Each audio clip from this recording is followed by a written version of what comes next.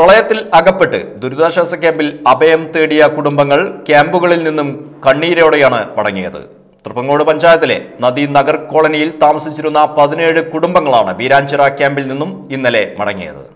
ശുചീകരണ പ്രവർത്തനങ്ങൾ പൂർണ്ണമായും പൂർത്തീകരിക്കപ്പെടാത്ത കോളനിയിലേക്ക് തന്നെയാണ് കുടുംബങ്ങൾ തിരിച്ചുപോയത്.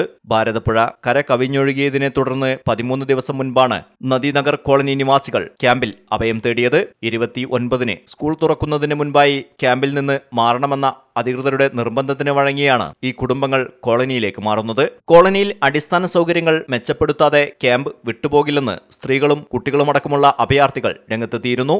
ഇതോടെ സമീപത്തെ പരപ്പേരി പകൽ വീട്ടിലേക്ക് താൽക്കാലികമായി മാറണമെന്ന് അധികൃതർ ആവശ്യപ്പെട്ടു. ഇത് തങ്ങൾക്ക് വളരെ പ്രയാസം സൃഷ്ടിക്കുമെന്ന് ചൂണ്ടിക്കാട്ടിയ കുടുംബങ്ങൾ കോളനിയിലേക്ക് മാറാമെന്ന് ഭാഗികമായി സമ്മതിക്കുകയായിരുന്നു. ഞങ്ങൾ നയിച്ചുണ്ടാക്കി 10-50 വയസ്സിനടുത്തായി തുടങ്ങി. അതേപോലെ ഇനി നയിച്ചുണ്ടാക്കാനുള്ള ആവത് ഞങ്ങൾക്കില്ല. ഞങ്ങളതെല്ലാം നഷ്ടപ്പെട്ടിട്ടുണ്ട്. അപ്പം ഞങ്ങൾക്ക് തിരിച്ച് കിട്ടും വേണം. ഞങ്ങൾക്ക് എവിടെയെങ്കിലും ഒരു 5 സെൻറ്റ് സ്ഥലം കിട്ടിയിട്ട് ഞങ്ങൾക്ക് കരക്കലൊരു വീട്.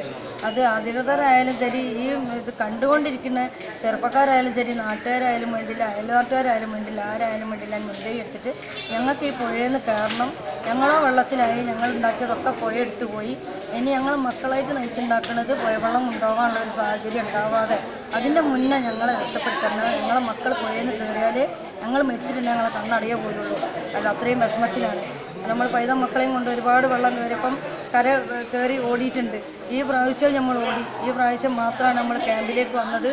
ഇത്രയും വെള്ളപ്പൊക്കം പല സമയത്ത് 2-3 പ്രാവശ്യം ഉണ്ടായിട്ടുണ്ട്. എന്നാലും പല വീടുകളിലും പോയി അഭയം തേടി. ഇനി അതുകൊണ്ട് കാര്യമില്ല. നമുക്ക് വീടുകളിൽ ചെന്നിട്ട് അവിടെയും മാന്യമായ കുടുംബങ്ങൾ കഴിയുന്നതാണ്.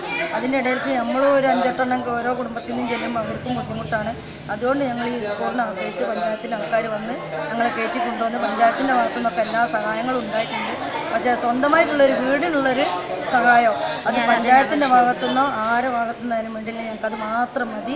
വേറെ ഞങ്ങൾക്കൊന്നും. എന്നാൽ കുടിവെള്ളമടക്കമുള്ള സൗകര്യങ്ങൾ ഏർപ്പെടുത്തുകയും അതിവേഗത്തിൽ വീടുകൾ ശരിയാക്കി താമസ യോഗ്യമാക്കണമെന്ന് ഇവർ ആവശ്യപ്പെട്ടു. ഇത് ഗ്രാമപഞ്ചായത്ത് അംഗീകരിച്ചു. ഇതോടെ താൽക്കാലികമായി കോളനിയിലെ മെച്ചപ്പെട്ട ഒരു വീട് കേന്ദ്രമാക്കിയാണ് കുടുംബങ്ങൾ മാറുന്നത്. ഈ വീടിന്റെ പരിസരത്തായി വലിയ ഷെഡ് നിർമ്മിച്ചിട്ടുണ്ട്. News bureau, Tirur.